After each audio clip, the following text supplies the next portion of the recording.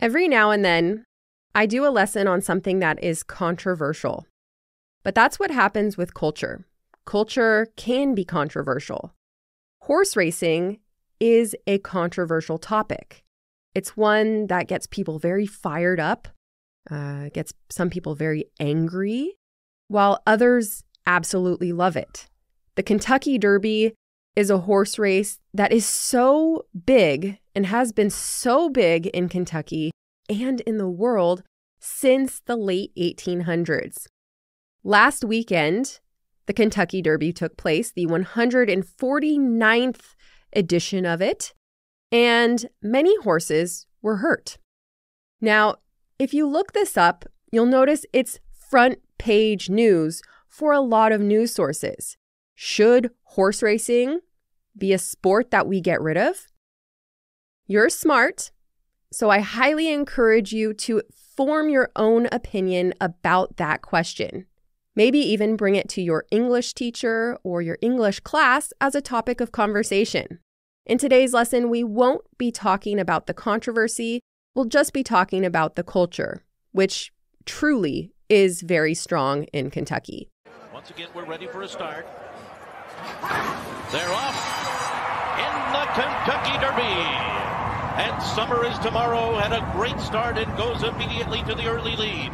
Messier is away running with speed. Crown Pride to the outside. Epicenter is going to be taken back a bit. Down toward the inside as Tapa goes up outside of Churchill. And farther out and close to the pace is Cyber 9. Hi, everybody. My name is Shauna, and this is the American English Podcast. My goal here is to teach you the English spoken in the United States through common expressions, pronunciation tips, and interesting cultural snippets or stories. I hope to keep this fun, useful, and interesting. Let's do it. Hi, everyone. Welcome back. That introduction was taken from a video titled Kentucky Derby 2022, Full Race. It was posted by NBC Sports, and I recommend watching that video and also the one from 2009 to get in the mood for this episode. In this episode, I will talk about some topics that some people consider explicit, such as talking about smoking, alcohol, and gambling. I'm not a promoter of these things, but when talking about culture, they naturally come up. If you feel uncomfortable with these topics or they aren't suited for the age or the environment you're in, I highly recommend listening to any other episode on this podcast. All right? I'd like to start today's lesson with a question. What comes to mind when you think of Kentucky? I'll give you a minute. Do you think of fried chicken from KFC? Kentucky Fried Chicken? Yep, that's from there. Do you think of bourbon? Bourbon is a barrel-aged American whiskey that is amber, brown, or orangish in color. Well, maybe you did. Many big-name bourbon companies are from Kentucky, like Jim Beam, Woodford Reserve, Maker's Mark, and Wild Turkey. Perhaps you thought of bluegrass music. That is, if you like the genre. Chances are you did think of the Kentucky Derby, because that's the name of this episode. Today, we'll be talking all about the Kentucky Derby. Or if you're a local, you just might refer to it as Derby. The winner can take home over $3 million. Let's talk about the event and the unique culture surrounding it. Be sure to sign up to Season 3 or all premium content if you want the English learning material that goes along with this episode. On your mark, get set, go! This is one of the first episodes where I talk about Kentucky. If your U.S. geography isn't strong, no judgment, you might be wondering, well, where is Kentucky? Kentucky is a state that's located in the central eastern part of the United States. It's just above Tennessee and one state over from the Atlantic Ocean. Kentucky's capital is Frankfort, but Louisville is its most populous city, with approximately 630,000 people. If you're a local in the area, you probably pronounce the city's name with a southern drawl, Louisville, or as she says, it's Louisville, Kentucky. On the first Saturday in May every year, 155,000 people fill the stadium at Churchill Downs in Louisville to watch the Kentucky Derby. It's often referred to as the most exciting 2 minutes of sports. Women dressed in elegant attire with large, elaborate hats, and men in colorful suits cheer from the bleachers. But is that all it is? Just 2 minutes of racing and then it's over? Oh no. Leading up to the Kentucky Derby, there are almost 3 weeks of exciting events. That first Saturday of May, the day of the Kentucky Derby, is a full day of racing. On the racetrack, you can watch up to 14 horse races, one race every half hour. At 7 p.m., there's the highlight of the day, the main event, the real Kentucky Derby, which is the last race with the best qualifying horses. So, what do people do the whole day? Let's pretend you're spending a full day at the Kentucky Derby.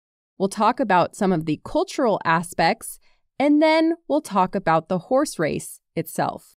First of all, it costs around $85 to get tickets in the infield, where you might not have a great view of the racetrack.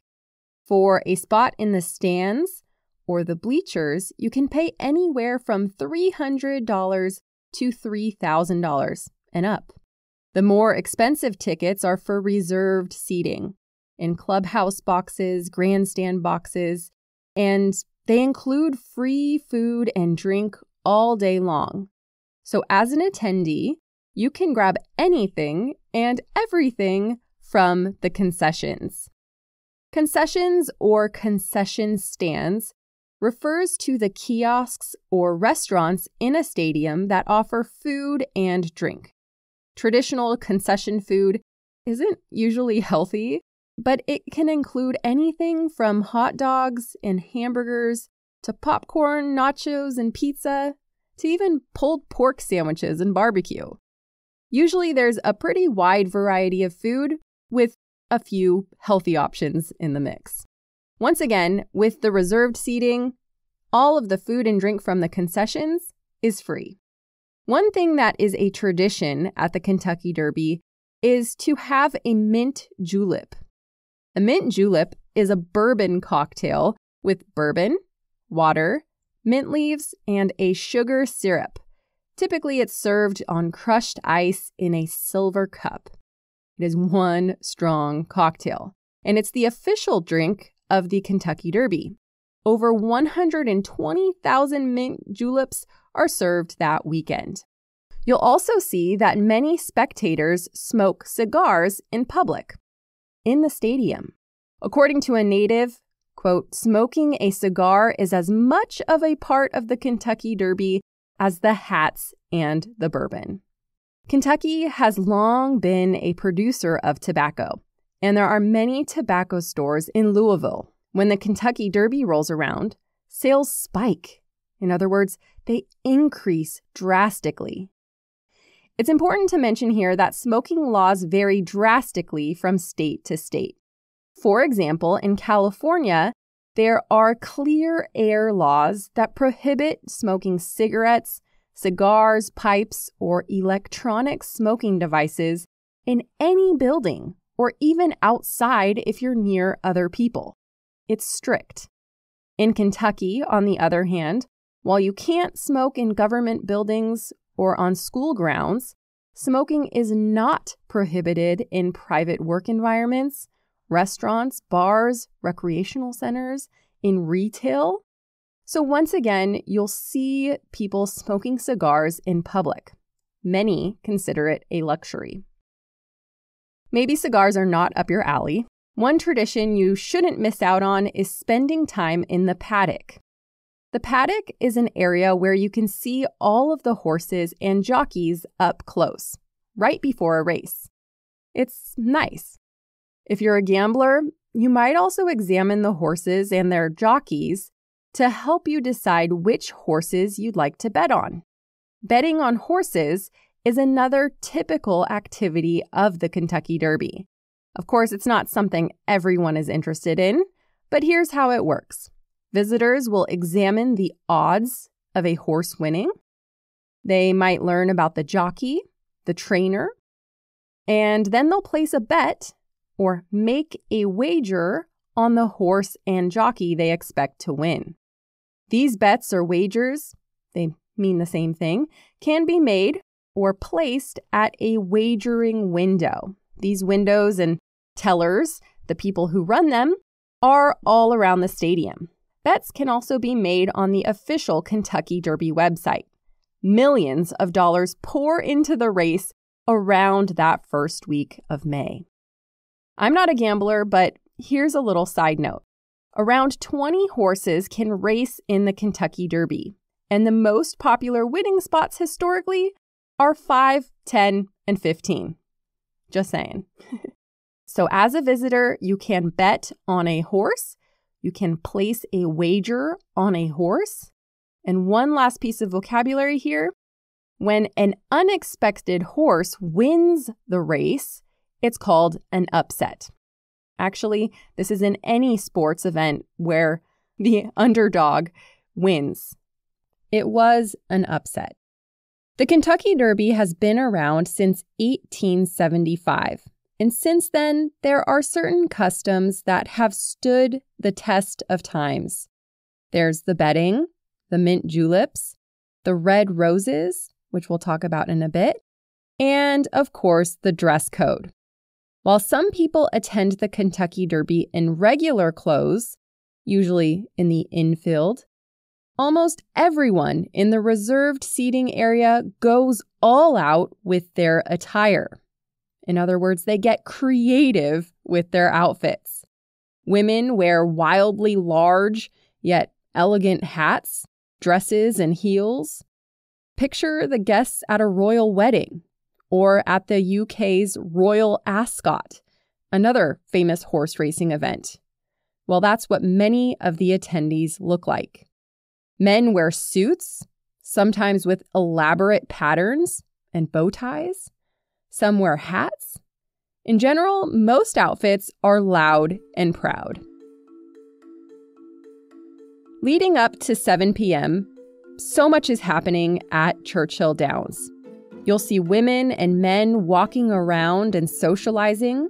You'll see the many horse races. And then right at about 7 o'clock, every seat is filled. The audience gets loud or boisterous, maybe because everyone's a little bit tipsy by that point, and they're ready to cheer on their horse and jockey. To cheer on means to encourage a team or a player by shouting, "Go number 5, go number 5, you can do it, come on number 5. We can also use the verb to root for. Who are you rooting for? Oh, I'm rooting for horse number 5. Maybe it's because I bet on horse number 5. Before the start of the race, the horses and jockeys will do a brief warm-up, and then they'll stand behind a closed gate so that no horse can jump the gun, so that no horse starts too early. When the gates open, the bells ring and the horses speed off. They go around the track for 1 1/4 miles, or 10 furlongs. A furlong is a common measurement in horse racing. A furlong is 1/8 of a mile, or approximately 200 meters. All in all, the whole race takes place in a matter of 2 minutes. Remember, the most exciting 2 minutes of sports. And so those 2 minutes are intense. The horses and their jockeys maneuver their way around that racetrack, and meanwhile, the spectators go wild. Whoever crosses the finish line first is the winner. And the winnings, or the purse, are big. So the purse is the amount of money that can be won. So currently the purse, the amount of money that can be won, is over $3 million. And so that money usually goes to the jockey, right? So the man on the horse, the trainer, and the horse owner. The winner will also receive the highest honor during the award ceremony, when the horse is covered in a blanket of red roses and paraded around the stadium. It's the reason why the Kentucky Derby is also called the Running of the Roses. The red rose is the official flower of the Kentucky Derby, and draping the 554 roses on the horse after winning has been a part of the ceremony since 1896. Now let's talk about the jockeys and the horses. A jockey is a person who rides a horse professionally. A typical jockey is on the shorter side, usually between 4'10" and 5'7". One of the most famous American jockeys of all time is Bill Shoemaker. Legend has it that Bill, who was born just 1 pound and 13 ounces, so just 0.8 kilograms, that he wasn't expected to survive after birth. Yet, by the end of his life, he was one of the most famous horse racers. He won 8,833 races, 4 of those at the Kentucky Derby. In fact, he kept the world record for most wins for a total of 29 years. A jockey is, of course, nothing without his horse. The horses that race in the Kentucky Derby are 3-year-old thoroughbreds, which is a breed of horse known for their speed, their strength, and their spirit. It's the same horse breed you'll see in polo, in fox hunting, and in competitions like show jumping. What's nuts is how expensive they are. In the US, the thoroughbred breeding industry, so the breeding of these elite horses, reels in about $34 billion of revenue each year. Thoroughbred horses are usually sold at auctions. An auction is an event where buyers bid on goods or property. Whoever has the highest bid at an auction wins. So these thoroughbred horses are usually sold at auctions. The thing is, these horses can cost a buyer an arm and a leg. In other words, they can be extremely pricey. It's not abnormal to pay $100,000 per horse, or even $1 million per horse if they're the cream of the crop, if they're the best of the best. So naturally, this industry of thoroughbred breeding, attracts affluent Americans who have quite a bit of money. Most definitely, that was the case for a horse named the Green Monkey, who was the descendant of 2 of the most famous horses in North American history, Secretariat and Northern Dancer. The Green Monkey, this beautiful horse, was sold at an auction for $16 million. It's the highest price anyone has ever paid for a horse at an auction. And unfortunately for its owner, the Green Monkey was never as successful of a racer as his relatives. There are a few other pieces of vocabulary that I'd like to teach. A male horse that is younger than 4 years old is called a colt. A female horse younger than 4 years old is called a filly.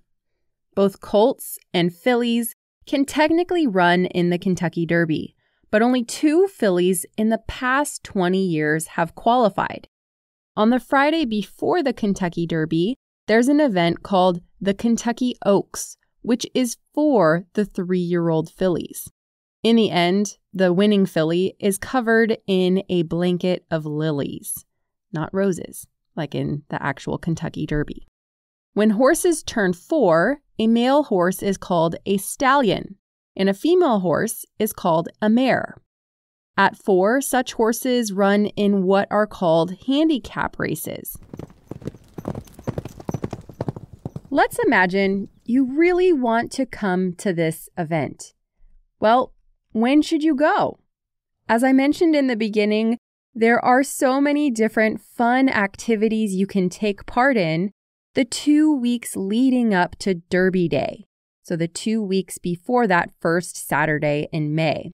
You can attend Thunder over Louisville, which is the largest fireworks show in the United States. Over 2,000 people organize that event annually, and about 500,000 people attend. So as a visitor, you can listen to an epic 28-minute soundtrack that lines up with the pyrotechnics and, spend some time outside. Enjoy the largest fireworks show in the U.S. You can also watch the Samtec Great Bed Race. Yeah, you heard me. Imagine you and 4 of your colleagues attaching a bed to wheels and racing. A decorated bed, and that you are in costume.